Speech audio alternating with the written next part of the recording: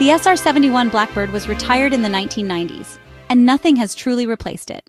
So why is the US working on the SR-72, the so-called son of Blackbird? Let's break it down. Stealth fighters like the F-22 and F-35 are powerful in combat. They can sneak past radars and deliver precision strikes, but they can't be everywhere at once. Their range is limited, their speed is subsonic or barely supersonic, and sending a pilot deep into enemy airspace is always a risk. Satellites give us global surveillance 24/7. But here's the catch. Their orbits are predictable. Adversaries know exactly when a satellite will pass overhead. They can shut down radars, move equipment, and hide until the sky is clear. A satellite also can't linger or deliver a strike. Drones like the Global Hawk can stay airborne for over a day.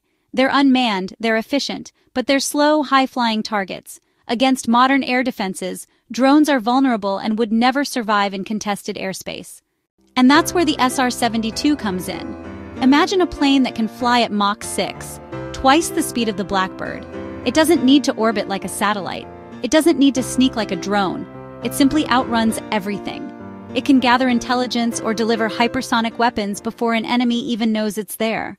That's why the SR-72 exists, to fill the gap no fighter, satellite, or drone can cover. Subscribe for more groundbreaking defense stories.